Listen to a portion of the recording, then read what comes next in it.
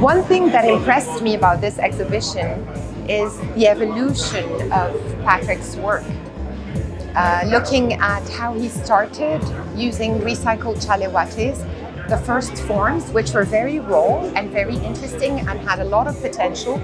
But then these pieces right now, which have a lot of not only contemporary relevance, but also historical relevance. His mastery over the medium and the fluidity of the work. We all know Chalewati, but our connection with Chalewati is one of just a flip-flop that we wear and use on a daily basis. So let's go back and have a look at it. Now, this is something we wear.